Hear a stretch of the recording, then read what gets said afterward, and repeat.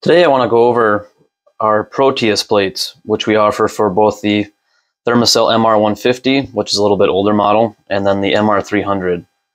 And again, this video I just basically want to cover, what you're going to be expecting, getting it in. This is basically how you're going to get both of these. But there is a little difference on how you install it, just based on how Thermacell changed their body a little bit here. It's real simple, but I figured the more you guys know, the better off you'll feel about buying it, and kind of more of what you're getting. So to start off, I'm just going to kind of move the MR300 out of the way here and focus on the MR150, again, the little bit older version of Thermacell. Again, this is how you're going to see it come in. The MR150, we end up utilizing 2 zip ties to attach the Proteus plate to the Thermacell body. But you'll see here on this one, there's a little tab right here. All you're doing there is this top opening here, this little bracket. You're just sliding that thing in. You'll feel it snap in.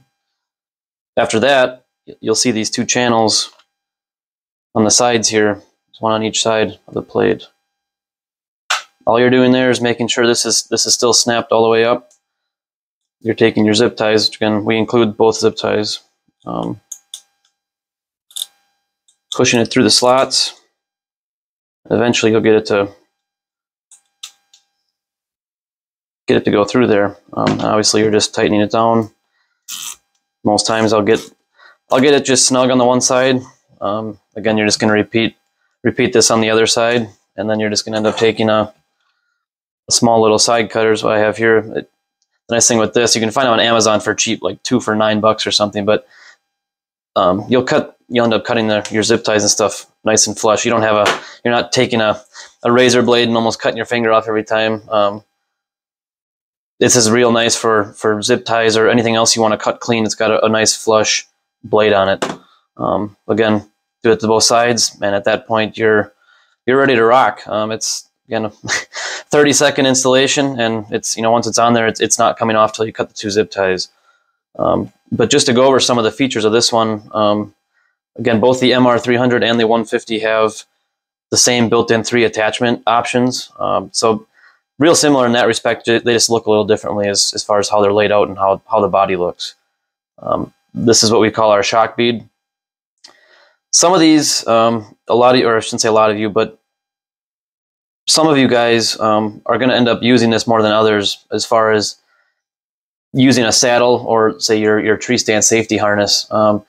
This shock bead ends up working with the 1-inch webbing loops on your saddle, or again your safety harness for your tree stand.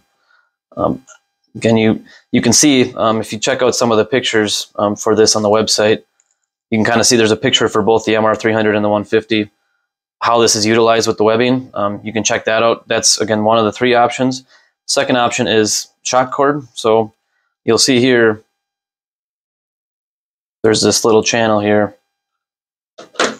That's basically, and anytime you want to wrap this around something, be it a tree limb or a camping chair leg or whatever you guys can wrap this around, basically all you're doing is taking it and hooking it on there. Now, with this shock bead, you kind of need to keep that to one side. Again,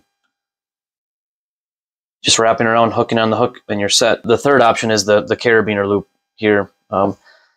Again, you want to attach it to your backpack, or again, if you want to use it with your 1-inch webbing loops on your backpack or your saddle, tree stand, safety harness, stuff like that.